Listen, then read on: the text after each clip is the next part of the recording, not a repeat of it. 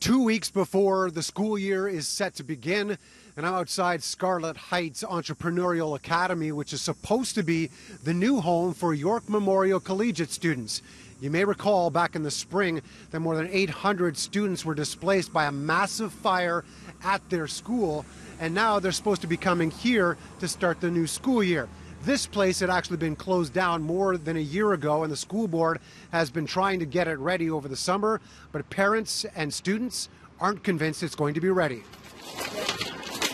He's gearing up for the year ahead, but the school Joshua Camacho is supposed to be going to is looking a little rough. There's classrooms set up, teachers have to get in and prepare their stuff, so will it be set up in time for the kids? Joshua's mom is concerned that Scarlett Heights is still undergoing a major makeover when it's supposed to be welcoming students from York Memorial Collegiate in a matter of days.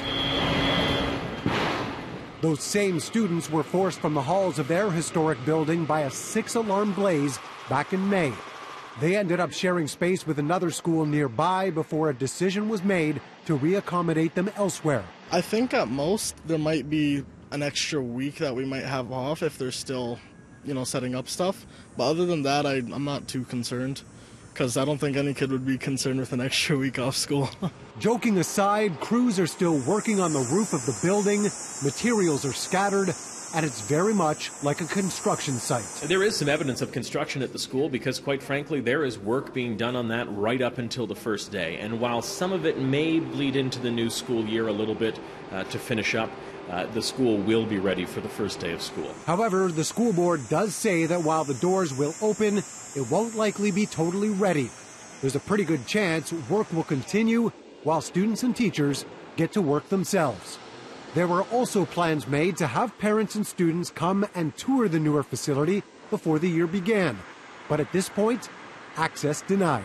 At the end of the year, we were given a letter that said there might be, there was going to be an open house for parents to go in when the school was ready to see things and how it was set up. But up to now, we haven't heard anything. The other thing Charmaine hasn't heard anything about yet is accommodating students for traveling a further distance to get to Scarlett Heights. This school is actually 5.5 kilometers to the west of York Memorial. She was expecting a TTC pass for her son. She hasn't heard anything yet, and the clock is ticking before the school year begins.